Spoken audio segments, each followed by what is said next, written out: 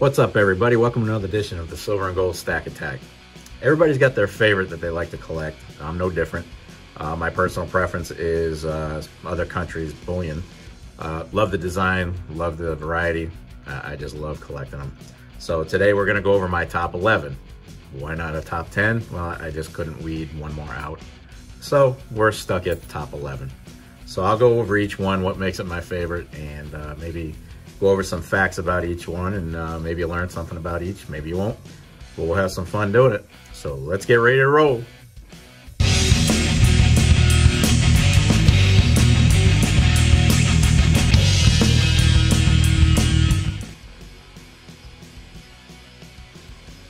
And coming in at number 11, the Austrian Philharmonic. This one is 3/9 fine, and it was introduced by the Austrian Mint around 2008. It was among the first to be denominated in euros at 1.5. The obverse features the great pipe organ. That's actually really there, found in Vienna's Golden Hall. And the reverse has an arrangement of musical instruments. And the phrase Vienna Philharmonic on top. That's what that means. This competes in popularity with the American Silver Eagle and Canadian Silver Maple for liquidity. Very popular, one of the most popular in Europe. So this is a good one to have. One of the few that does not have a reeded edge, but this one is very popular. So number 11 is the Austria Philharmonic. Coming in at number 10, the Australian Kangaroo. This one is 4/9 fine, and it was issued by the Perth Mint. This particular kangaroo design came out in 2015, but that coin was actually only 3/9 fine. 4/9 actually came out in 2016 on. Denomination on this is $1, and the design is still the same in 2021, so it's continuing. This reverse side actually features the red kangaroo, highly revered in Australia, surrounded by rays of sunlight. This is a fairly popular series, and it's really very highly liquid, so these are highly recognizable. And of course, on the back side, we've got the Queen. No surprise. But yep, number 10, Australian Kangaroo.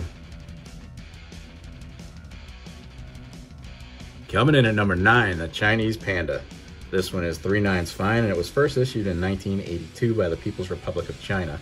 It's been minted in 3 different cities over the years, and that would be Shanghai, Shenyang, and Shenzhen.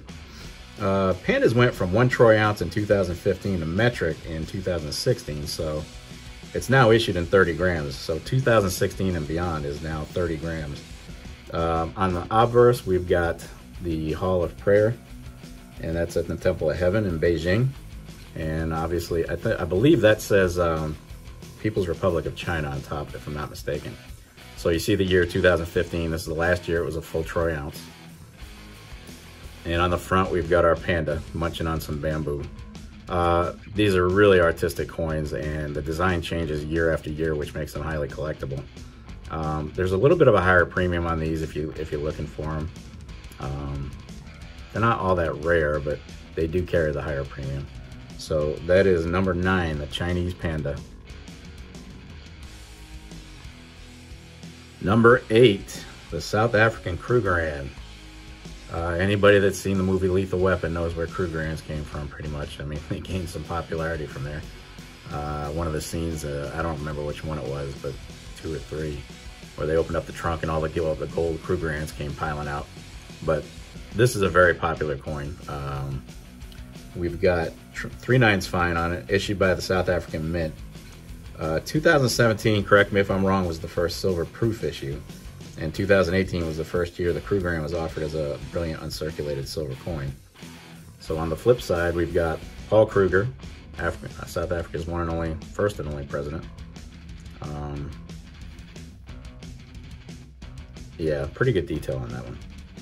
And on the front side, we've got the Springbok antelope. It's the national animal of South Africa. Denomination on this is 1 rand, which you can see, stay in focus, on the bottom right. You see that R1, that means it's 1 rand. So this is a good one. It's very collectible, hasn't changed much over the years. But the Krugerrand is definitely very highly collectible. It's been going strong. It started in gold form in 1967, and it really hasn't slowed down. So number 8, South Africa Krugerrand. Number 7, the Korean Phoenix. I absolutely love this one. It's one of my favorites. I like anything with the Phoenix on it, and this is no exception. This is 3/9 fine, issued by Comsco, which is Korea Minting, Security Printing, and ID Card Operating Corporation. Thank God they shortened that to Comsco. I would hate to have to say that on a repeated basis. 2020 was the first issue of this coin, and the obverse features the Phoenix with a latent image. You can see it on the bottom left. I don't know if I can get it to change on camera. Yeah, you can kind of see it. Not really. But it changes the 2 words. There's 2 words in there, and that is Bong Huang. It goes from Bong to Huang, which is interpreted as the name of the Phoenix. It means mythical bird. So very cool coin. Got the security feature on it. On the back side, you see the 2 phoenixes on either side, and the Taekuk, which is the Korean flag, centered between the 2 phoenixes. And this is just a beautiful issue. Premiums aren't too bad on this. It's pretty liquid. No reeded edge. One of the few I have that really don't have the reeded edge. But this is a great one. This is actually one of my favorite designs. Love it. So number 7, the Korean Phoenix.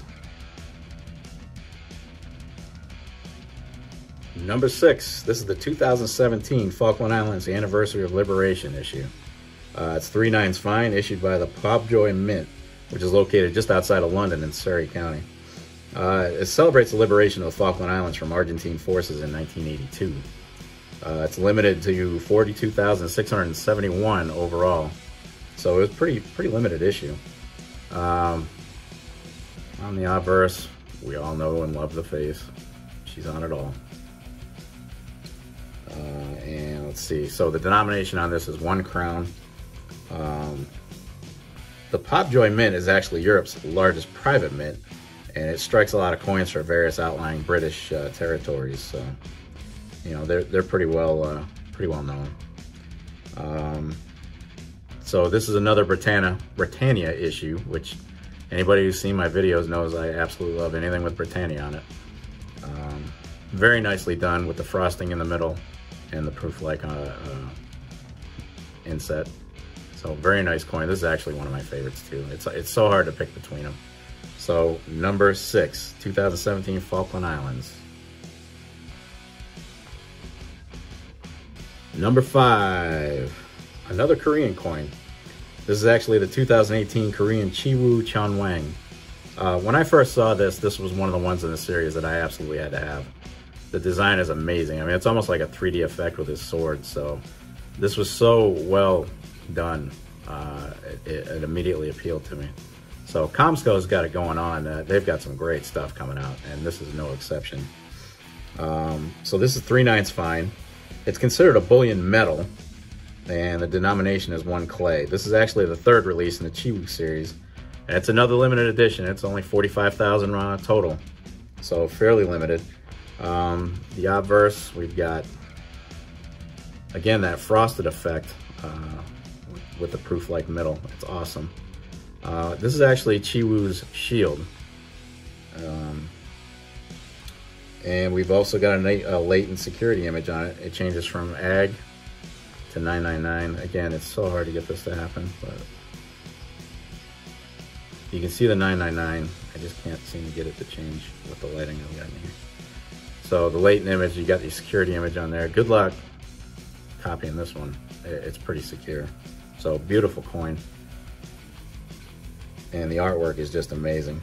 Chiwoo is a revered legendary figure as a protector of Korea. And the name Chiwoo Chonwang is actually translated to Chiwoo, the King of Heaven. So he is very highly regarded out that way. Very highly regarded. He's a legend. So this is a good one to get, limited. And this is number 5, the 2018 Korean Chiwoo Chonwang. Coming in at number 4, the Libertad from Mexico. This is one of those coins that when I first saw it, I knew this was one I wanted to collect. I absolutely love the design on this. It's 3/9 fine. First debuted, the whole series debuted in 1982, but this particular design came out in 1996. The obverse features the statue of Winged Liberty, also known as the Statue of Independence, which is based on an actual statue in the middle of Mexico City, which that statue was built in 1920 to celebrate its independence from Spain after 11 years of conflict. And on the reverse, we've got the coat of arms of Mexico, the current one, right in the middle, surrounded by 10 previous ones. So this is actually, it's a heavy coin. It seems solid when you hold it in your hand. It's bigger. This is just a beautiful coin to collect. So number 4, the Mexico Libertad.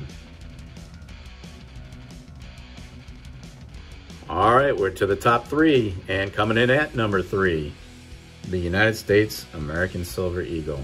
I can hear it now. You live in the USA and you're only ranking this 3rd in your list. What's wrong with you? Nothing. I love this coin, always will, always have, and that's not going to change. But there are 2 other ones that I prefer to this one. But this is a gorgeous coin. We all know the story behind this. I don't even have to go into it. It's recognized all over the world, accepted as legit bullion, and it is absolutely beautiful. The Walking Liberty design was first issued in 1916 by Adolf Weinman. And of course, you've got the Heraldic Eagle made by John Mercanti. Everybody knows this is changing this year, so we're gonna get a different backside, different eagle. I kind of have mixed feelings on that. There's something to be said about consistency and not changing anything. I mean, I'm all for good new designs, but it's gonna be tough to see it. It's been there since 1986. That's a long time, it's a long run. It's gonna be weird seeing the backside of these and not seeing that eagle. But when it comes to design, you can't beat this one. This is a classic. So number 3, the American Silver Eagle.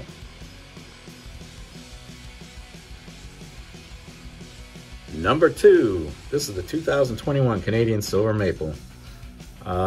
If you didn't know, the Maple was actually the 2nd major bullion coin to be released, just a little bit after the Silver Eagle. But this was also the first coin to be minted at 4/9 fine, which made it slightly pure, you know, a slightly purer blend of silver. You're not getting more silver with 4/9s, you're just getting a pure blend of silver. But still, it's pretty cool. It's a cool selling feature. This coin's been around since about 1988.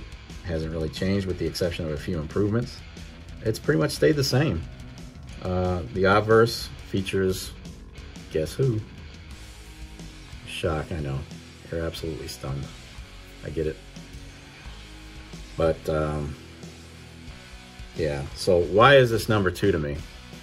Well, there's just something to be said about the simplicity of it. The design, the detail, and the leaf. The little Leighton image at the bottom. There's no way I'm going to be able to focus on it, but it does say 21 within that little security image, that privy down the bottom right. So you've got the new radial lines going on here. This thing just shines. I love it. And like I said, it's a simple leaf design. That's it. They also started putting a coating on this to prevent milk spotting, because this one was really prone to it. These are very, very liquid, almost on par with the American Silver Eagle. And believe it or not, this is the sugar maple leaf, if you didn't know. It was first designed in 1979 by Walter Ott. It's become their symbol. So this is a great one to have. It shines like you wouldn't believe with the new radial designs, the radial lines on it. Very nice coin to have. Very liquid, very recognizable. So number 2, the Canadian Silver Maple.